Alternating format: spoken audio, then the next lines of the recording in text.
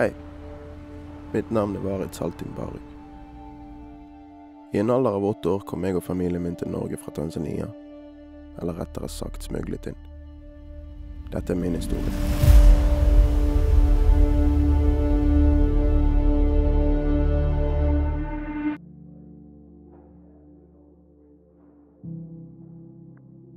Barndommen min var ensom. Jeg ble vant til å ikke bli forstått. Jeg var mye sint, redd og usikker. Å bli holdt utenfor ble en del av hverdagen min. Jeg var redd for å dra ut, men jeg var enda mer redd for å dra hjem igjen. Vold var normalt i hverdagen min. Dette sinnet, denne frykten og usikkerhet tok jeg med meg videre gjennom oppveksten, som gjorde meg til et menneske jeg ikke var. Jeg utagerer, jeg lyger, tar ikke ansvar. Et ego så stort at jeg mister forståelse av realiteten. Jeg har aldri klart å åpne meg opp for andre. Det har gjort det veldig vanskelig å danne genuine bånd. Jeg levde et blindt liv frem til jeg begynte å snakke med mine demoner. Med demoner som en av mine mørkeste sider, følelser og traumer som har påvirket meg. Jeg har vært livredd i, og jeg har alltid flyktet av instinkt. Sett utover i stedet for innover.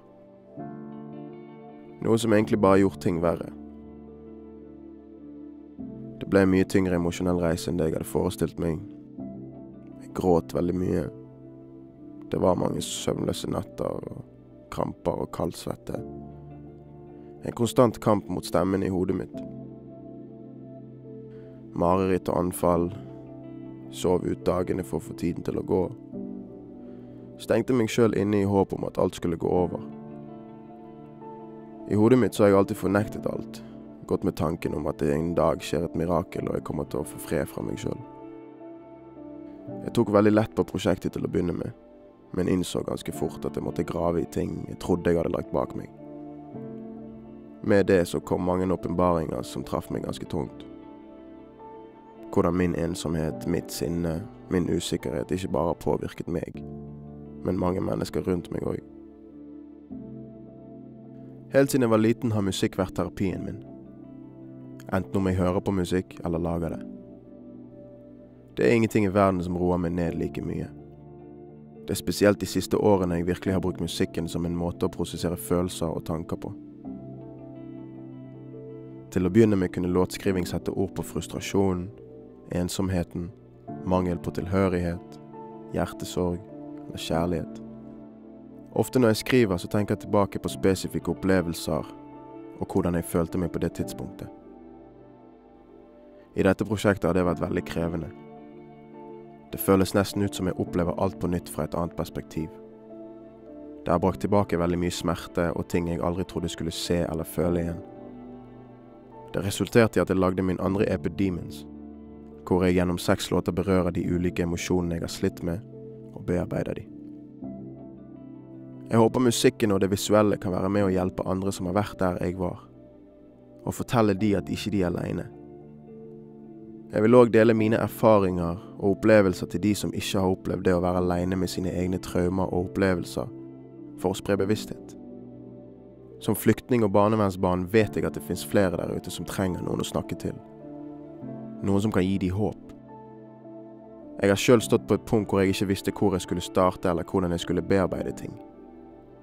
Så hvis jeg kan være den personen for noen der ute, så er et av mine livs største mål nådd. De 2 første årene for meg i barnevernet var kanskje de verste. Jeg bodde på 3 forskjellige institusjoner og vekslet mellom fosterhjem. Underveis møtte jeg mange mennesker og fikk gode venner. Det er flere av de ikke har gått så bra med, dessverre. Og det er noen av de som ikke er med oss i dag. Dette gjør meg veldig trist. Barn og ungdomstrygghet og omsorg er så viktig. At de blir sett og hørt på alle måter, uansett hvor de kommer fra, uansett legning eller hvilken diagnose de har. Jeg vil ikke at noen som har det vondt skal føle seg alene når de hører dette prosjektet.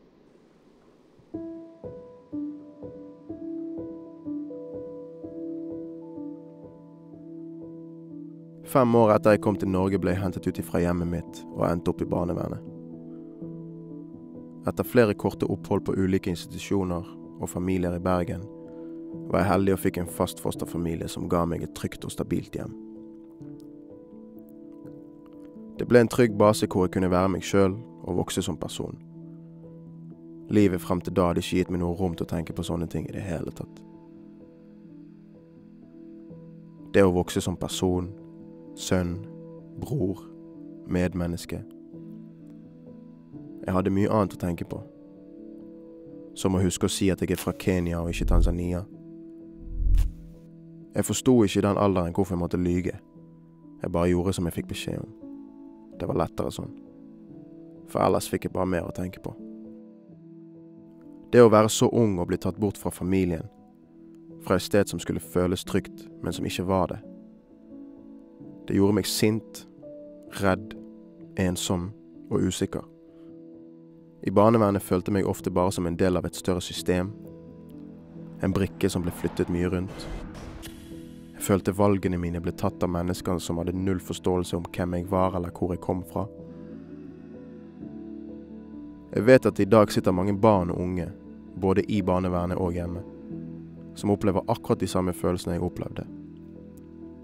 Derfor har jeg valgt å være så ærlig både med musikken min og det visuelle.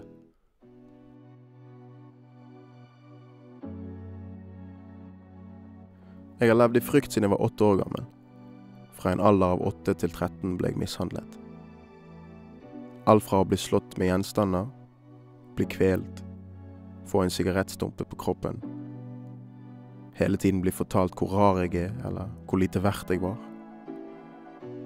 Og når jeg fortalte om drømmene mine, så lo de bare av meg. Mye av verdigheten min ble tatt fra meg. Jeg bærer på et sinne som ikke tilhører meg.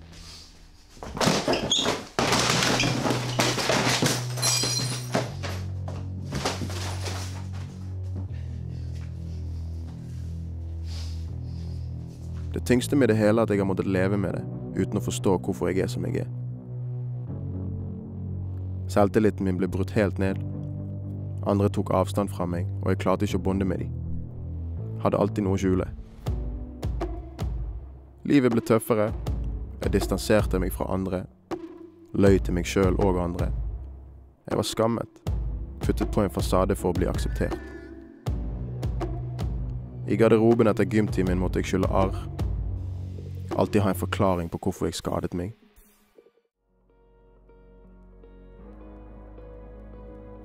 Jeg har aldri følt meg god nok. Jeg er usikker. Det har endret hvordan jeg tenker, hvordan jeg kommuniserer og hvordan jeg opptrer utad. Jeg ble veldig manipulerende, fikk en cocky holdning og hadde lite til ingen sympati for andre. Alltid følt at jeg ikke fortjener kjærlighet fordi at jeg ikke fikk det der jeg behøvde det mest. Dette knakk også min kjærlighet for meg selv. Det ble vanskeligere for meg å stole på noen eller noe generelt. Føltes ut som det var noe gale med meg. Tillit og ærlighet er fundamentet på et hvert godt forhold. Det samme gjelder forholdet jeg har til meg selv. Hvis ikke jeg stoler på meg selv, hvordan kan jeg da stole på valgene jeg tar? I stedet for å åpne meg, så lyger jeg.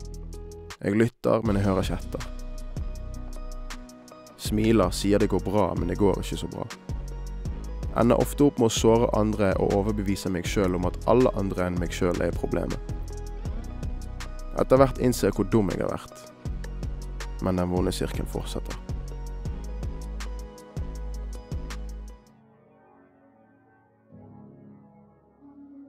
Jeg vokste opp i et voldelig hjem. Veldig kaotisk. Klarte ikke å fokusere. Klarte ikke å være fri eller uttrykke meg som jeg ville. Jeg klarte ikke å leve. Jeg var konstant på vakt, eller i min egen verden for å unngå realiteten. En gang ble jeg låst inne på et bad en hel dag. Jeg kom ikke meg ut. Det var klaustrofobisk. Jeg sliter fortsatt med trange og mørke rom i dag. Jeg hører skrik konstant i hodet mitt. Klumpen i brystet er så stor at jeg sliter med å puste. Jeg overtenker, bærer uro i kroppen. Kan være helt utslitt, men jeg får ikke sove. Jeg blir så overveldet at jeg får ikke puste og begynner å få rykninger i hele kroppen.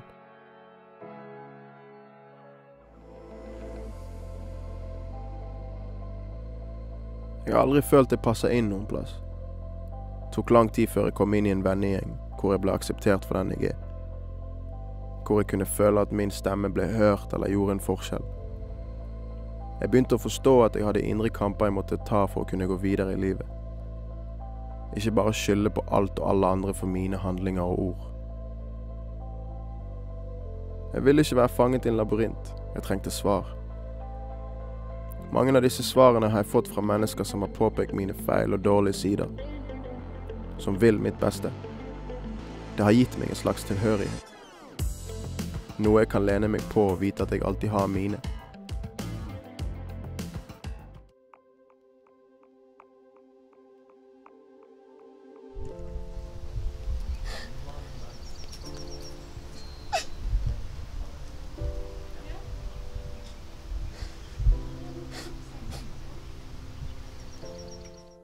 Jeg har slitt med selvmordstanker siden barndommen, og har konstant mørke tanker.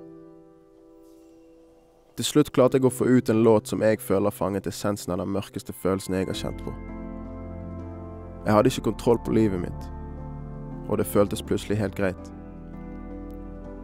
Demonene mine plagde meg fordi jeg var plaget. De var bare en refleksjon av meg selv som fortalte meg sannheten. Når samtalene ble bedre og jeg ikke lenger var redd, ble det nesten behagelig å blottlegge meg selv for meg selv.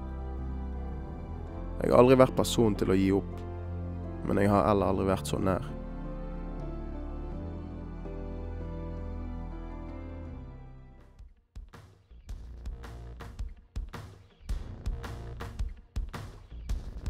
Jeg er konstant anspent. Kan ikke huske sist jeg hadde en drøm som føltes godt eller som ga meg håp. Jeg har fornektet barndommen min, hvor jeg kommer fra, hvem jeg er.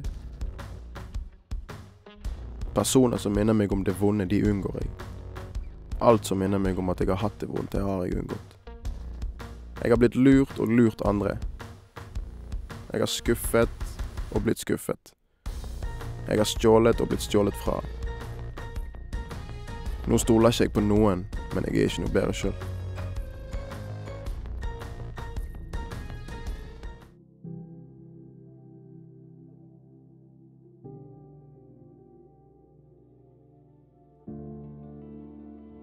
På skolen ble jeg sett på som han rare. Det kunne ha med klærne jeg gikk med å gjøre, måten jeg snakket på, eller bare det faktum at jeg var mørkhudet. I tillegg følte jeg meg ikke sett og ikke elsket. Det fikk meg til å tenke. Skal jeg bli inkludert, må jeg kle meg sånn. Skal de like meg, må jeg snakke sånn. Det endte opp med at jeg tok på meg en maske som jeg i senere år har slitt veldig med å bli kvitt. Jeg innså at jeg måtte akseptere historien min og hvem jeg er.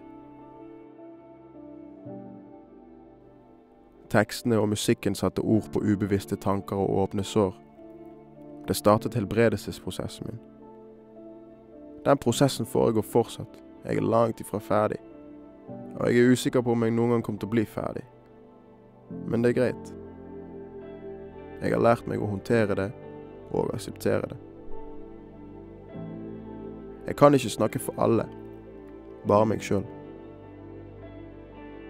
Men personlig for mitt eget liv, så har jeg skjønt at demonene jeg lever med har kommet av hendelser jeg ikke hadde kontroll over.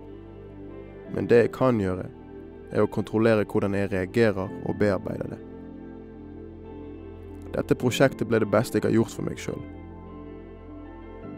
Det har lært meg å kjenne meg bedre på godt og vondt. Det markerer starten på reisen min videre, og jeg sitter igjen med en god følelse av å ha skapt noe vakkert ut ifra det mørkeste i meg. Jeg tror mange vil relatere både til musikken og det visuelle, og jeg håper at prosjektet mitt kan være med på å inspirere og gi håp til de som måtte finne den.